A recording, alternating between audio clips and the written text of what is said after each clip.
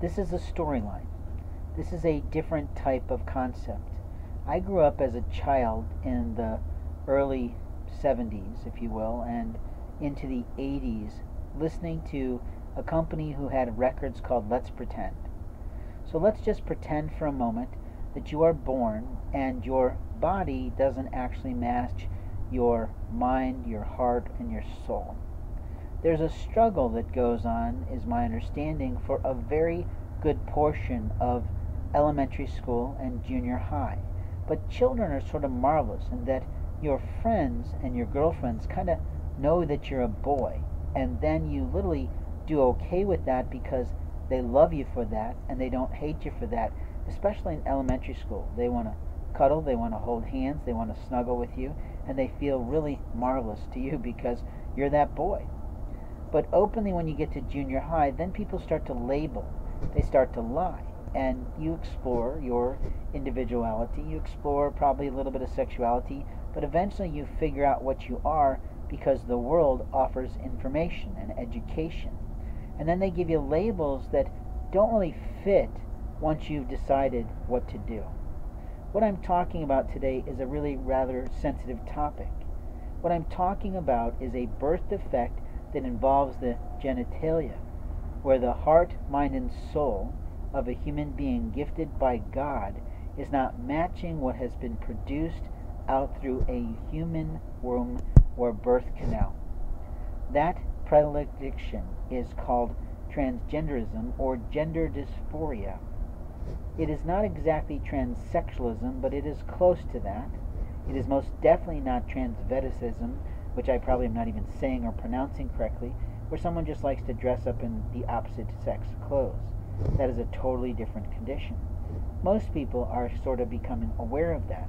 But here's what we have in an immoral society when I talk about this storyline, is we have people, we have police officers, we have immoral people that will take someone who has this condition and has figured out with specialists, true specialists in the world, how to solve that problem, how to fix the issue, and those lying bastards of people of Satan will literally drug someone and shave them up and try to ruin their life, try to keep them from having to have any success in life. And if they had some success, they want to literally starve them to death. They want to take their vehicles from them that are fully paid for. They want to make sure they don't have a place to live, and they literally want to abuse them. Most people aren't like that, but there are groups of people that like to do that. And openly, it's not right.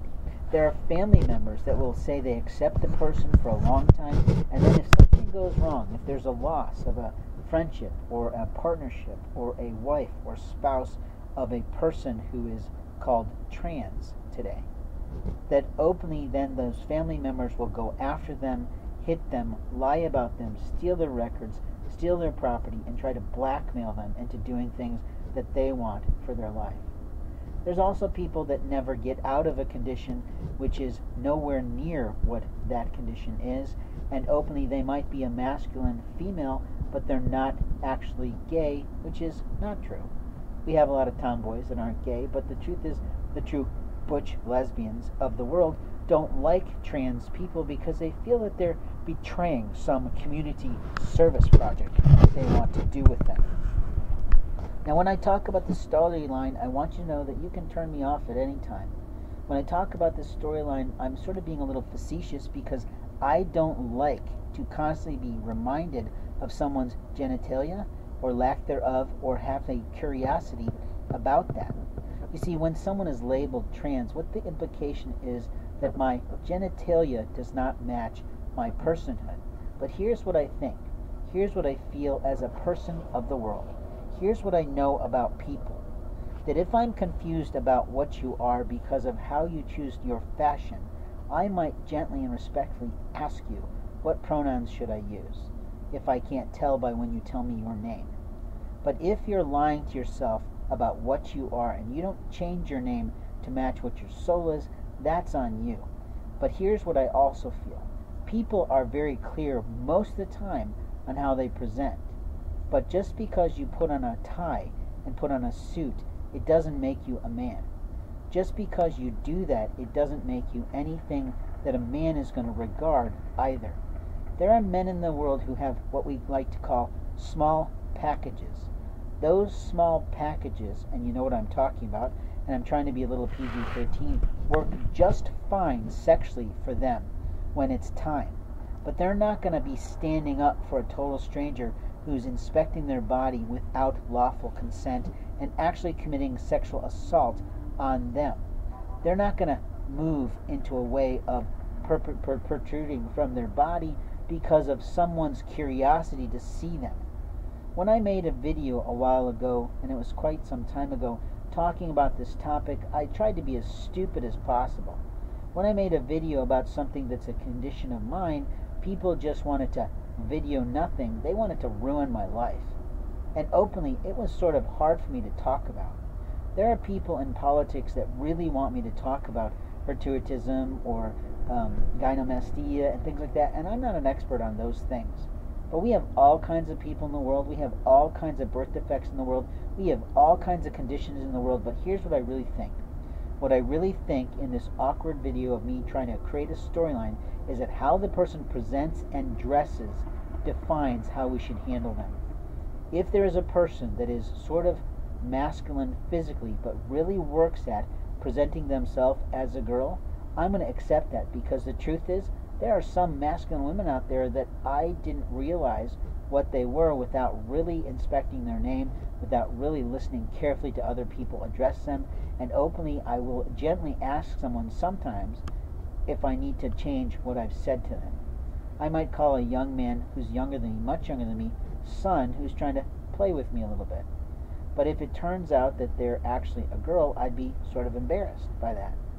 You see, we have the right to ask when we're confused, and then we have the right to apply what we hear as the answer without being bemused and without being abusive.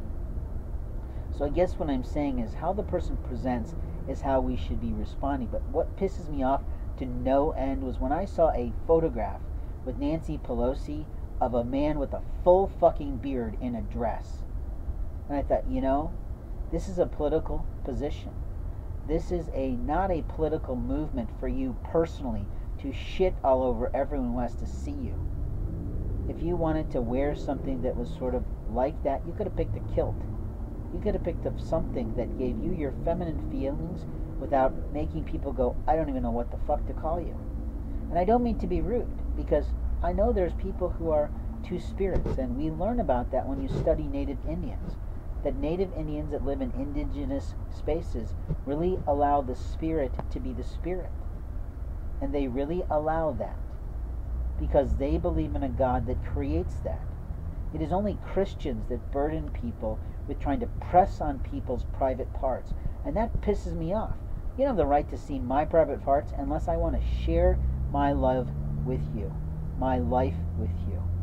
But you fucking immoral people think that running around calling people beautiful women, absolutely stunningly beautiful women, and I can say that because they put themselves together.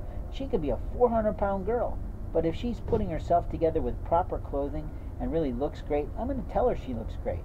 I'm not saying I want to date the girl, but she really looks great.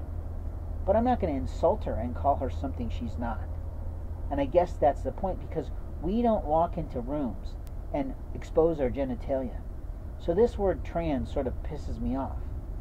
If the person's in preoperative status, that's one thing, but most of the country's states do not require someone to chop shit off or modify themselves medically without proper physicians. And here's the problem. There aren't that many gifted surgeons out there to do those things. People I know who I really care for have got serious ass scars on their body. They took things off, and that was their choice. But we don't have to do that today, because we don't expose our naked bodies to people. We are not a nudist colony of America.